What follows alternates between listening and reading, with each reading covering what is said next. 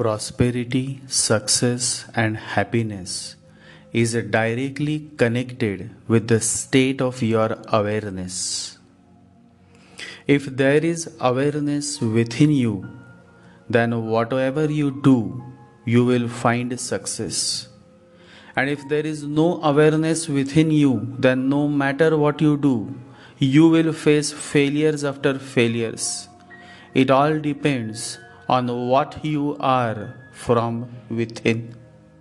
When a businessman starts falling to temptations, and those temptations can be of several types: other women, sex, pleasures, too much of selfishness, arrogance, ignorance towards one's wife. Since wife is the real Lakshmi, she is alive, and if she is a pious woman, a spiritual being, then definitely she is the real Lakshmi of your house. And all the stone idols of all goddesses come after her, because God or goddess is within human beings and not in idols. God is not in the worshipped object, it is in the worshipper. It is not in the object to which you pray, it is in the innermost source from where the prayers come up. It is always within.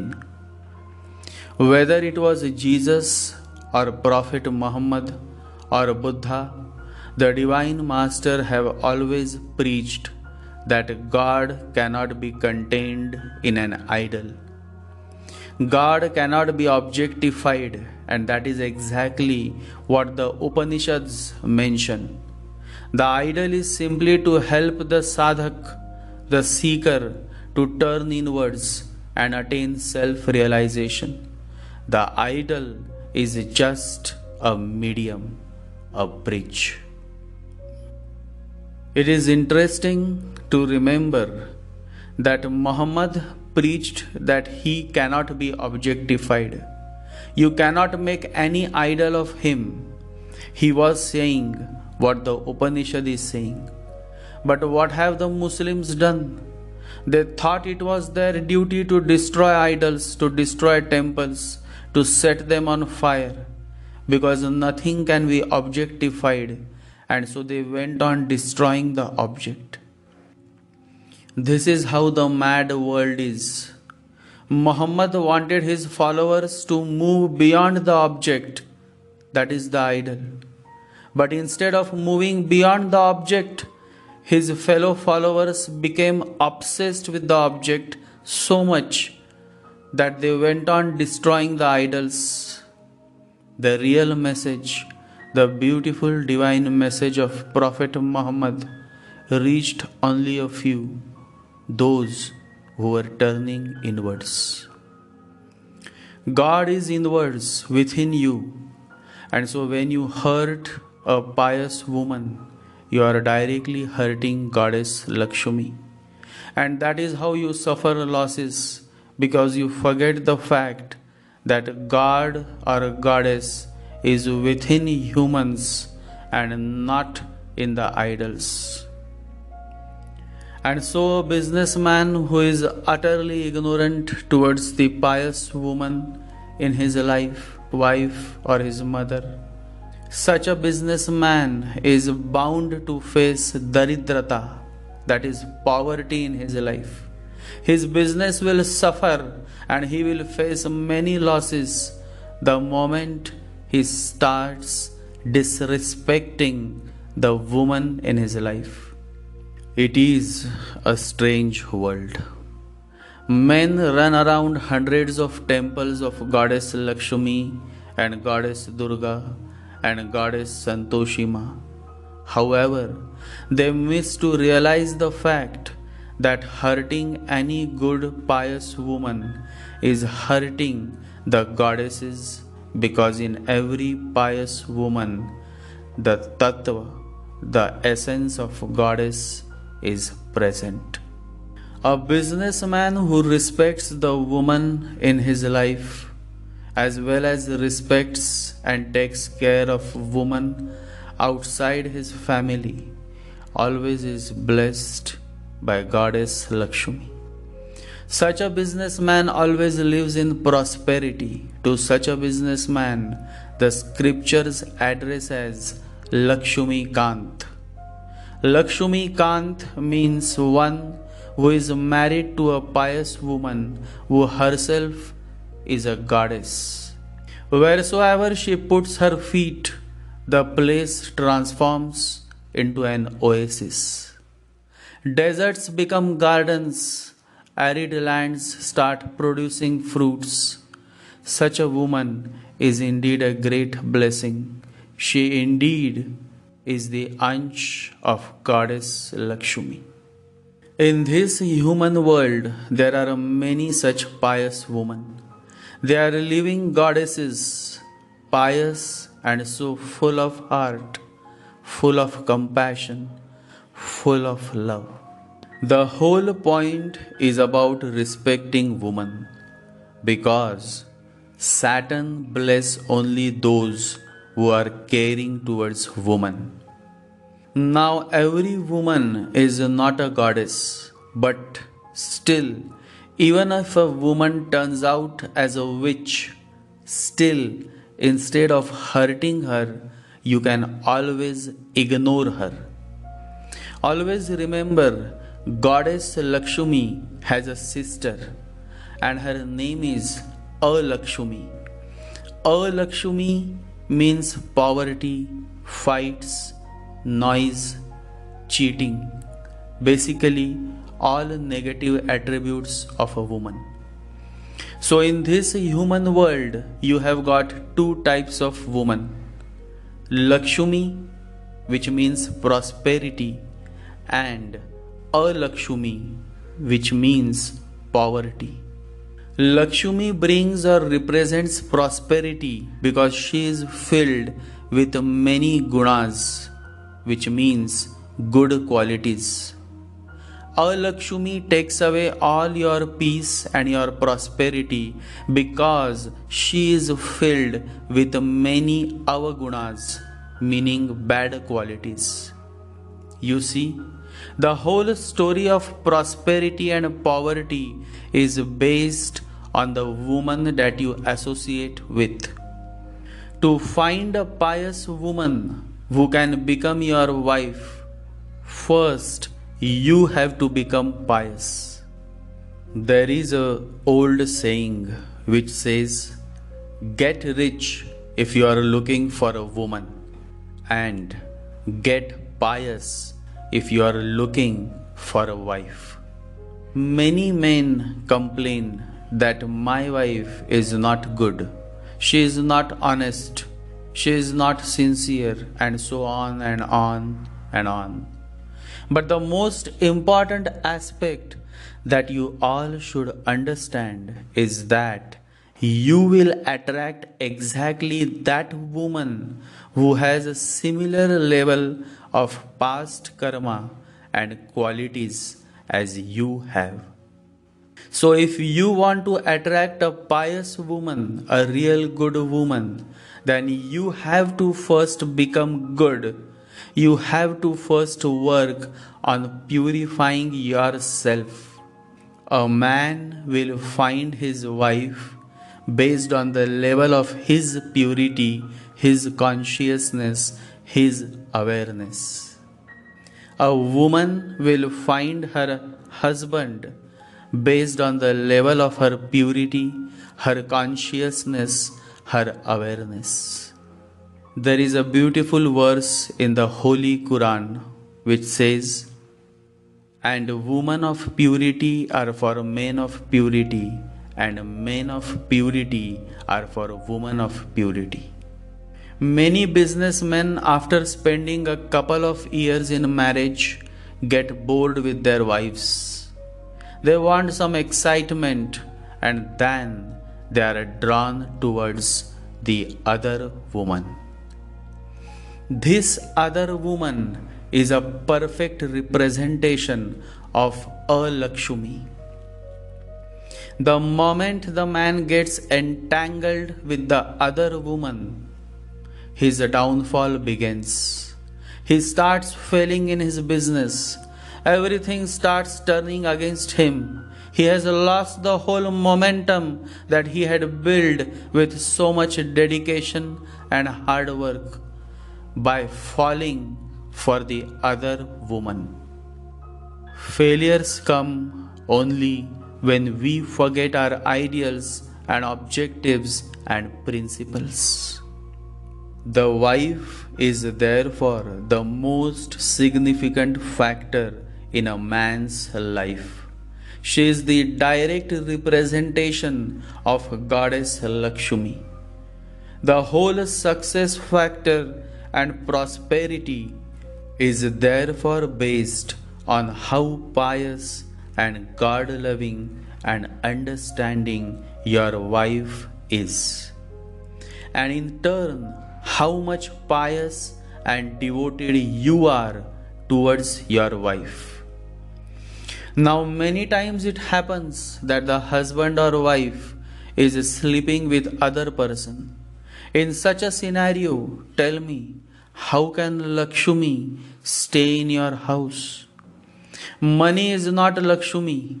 Lakshmi is the sum total of all the happiness, peace, joy and good qualities that comes along with money.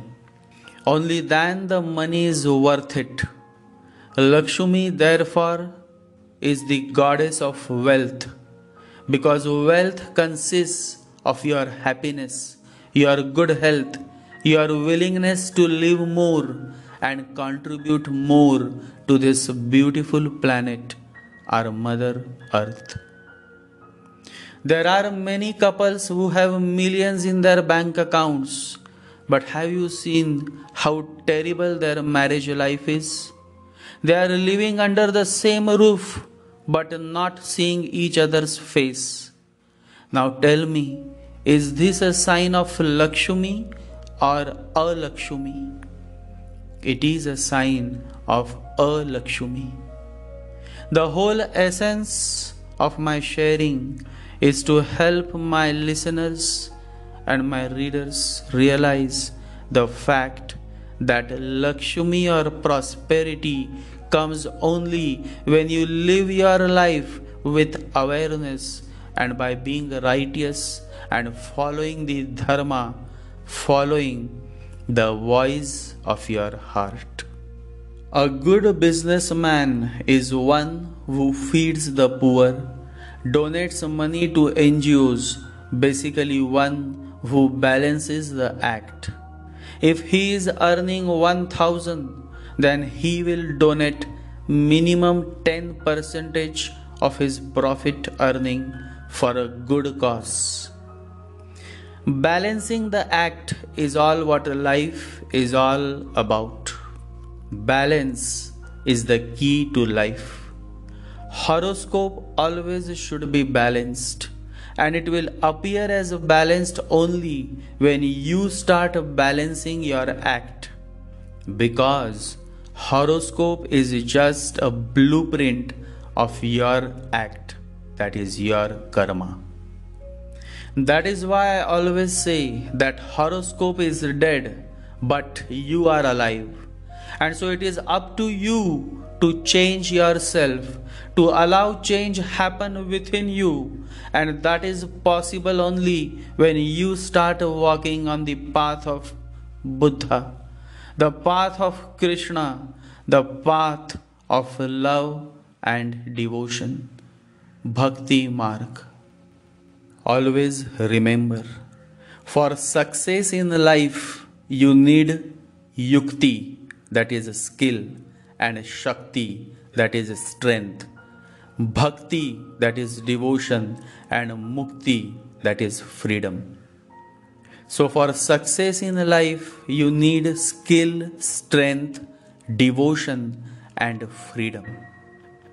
People ask for remedies, but beyond remedies, there is something that can actually bring a great positive change within you, and that is your heart. Only a man of heart, a woman of heart, only those who are following their heart can someday attain Krishna, attain Govind, God consciousness. Srila Prabhupada of ISKCON says, the individual soul is forever a servant of the super soul, and therefore his relationship with the super soul is to offer service. That is called Bhakti Yoga or Bhakti Bhav. If I tell you to do a certain remedy, then you will do it, but it will be exactly the way a robot executes a certain action. I don't want my readers and my followers and listeners to become robots. I would love to see you all become human, more and more human.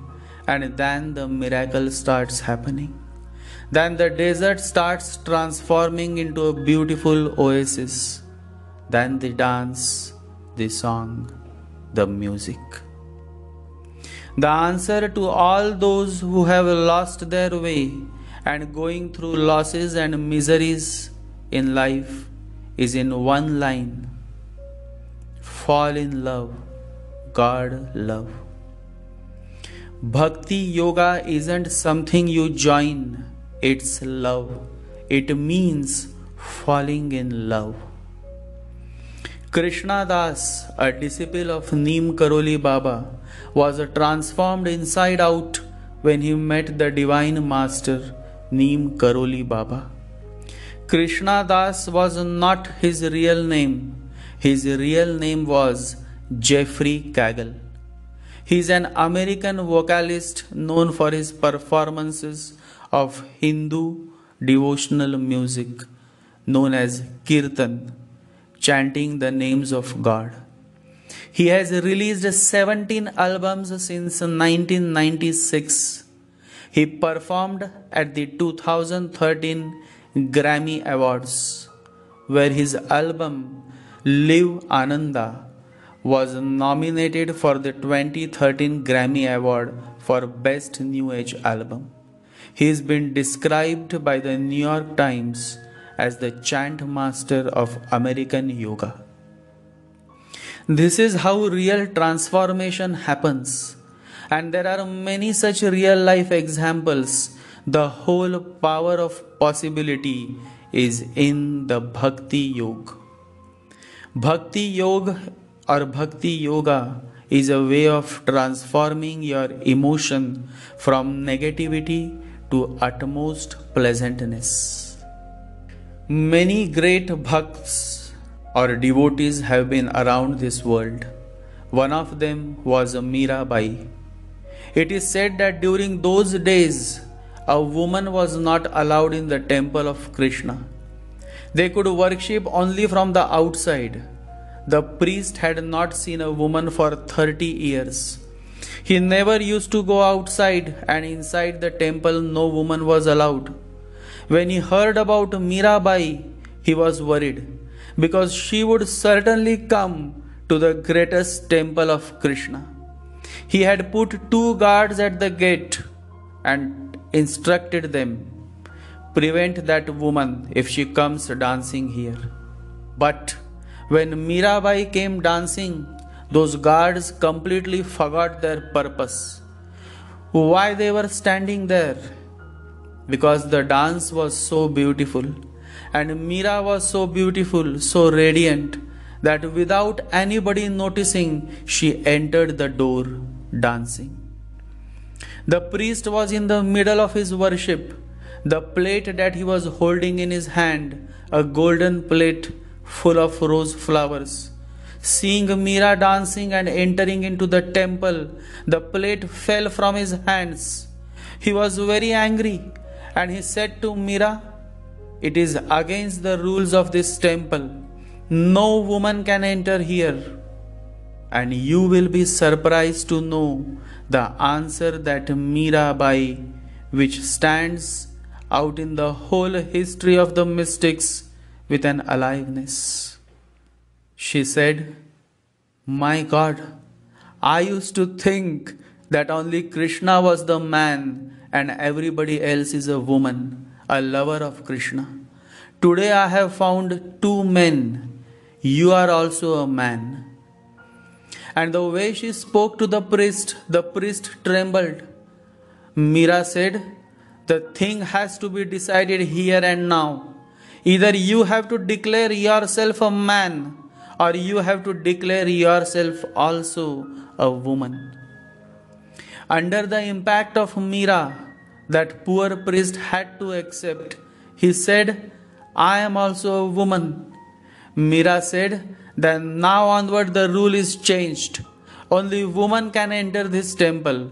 Those who think they are a male cannot enter.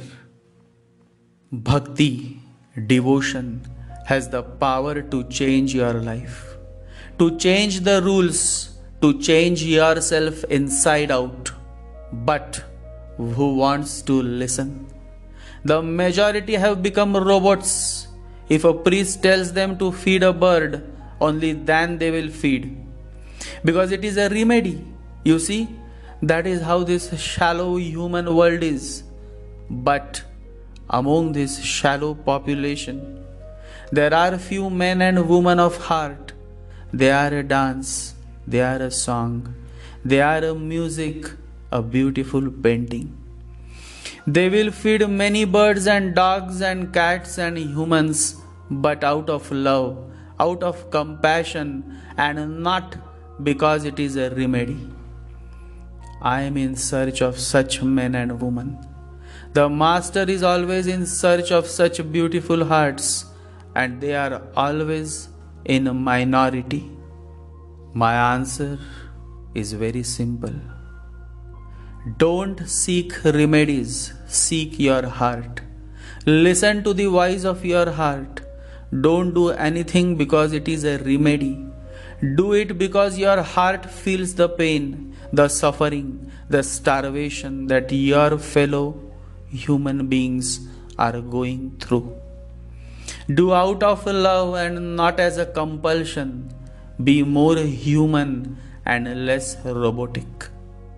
The only remedy to all your miseries and difficulties is embarking on the path of devotion, the path of love. The more you are devoted to God, the more you can be patient. Sai Baba therefore emphasizes on two words, Shraddha or Saburi. Shraddha means faith and Saburi means patience. Faith and patience. When you have both faith and patience and purity of thoughts, ideas start coming towards you. And that is how great businessmen are born. You can receive good business ideas from the universe when your antenna is positioned well, when your antenna is clean and pure. Meditation, chanting the holy mantra or reading the holy scriptures is an effective tool that help you get the necessary bath every day, so that your antenna remains clean and can receive the signals from the beyond. Nikola Tesla, one of the greatest scientists, says, my brain is only a receiver. In the universe, there is a core from which we obtain knowledge, strength, and inspiration. I have not penetrated into the secrets of this core, but I know that it exists. Nikola Tesla is one of the greatest scientists that the world had ever known, and probably the only one after Einstein who believed in God, in the supreme non-physical world. Further, Nikola Tesla says, the day science begins to study non-physical phenomena, it will make more progress in 1 decade than in all the previous centuries of its existence. Everything is possible. Business can get back to normal. Unmarried woman can find a suitable groom. Jobless man can find a job. but only when they start turning inwards, when they start focusing within, when they switch to meditation, to chanting the holy mantra, the holy name of God. And that indeed is the greatest remedy, but only if you have a certain depth of understanding. Understanding cannot be studied. Nobody can teach it to you. You will have to learn how to dive within yourself, not in the scriptures, but within your own existence. Always remember, you have to walk yourself. The master may show you the way, but ultimately, as the Buddha says, you have to work out your own salvation, all by being yourself, all by being alone. Remove the idea that anybody else is responsible for your misery and suffering. Remove the idea that somebody can give meaning to your life. Accept that you are alone, born alone, and you will die alone. The master is not the giver of truth. The master is the pointer towards the truth. Ultimately, it is you who have to take efforts, turn inwards, and realize the fact that it is only through your heart that you can touch the sky. You can make the impossible possible. Love to all my listeners, readers, and followers. Meditate every day.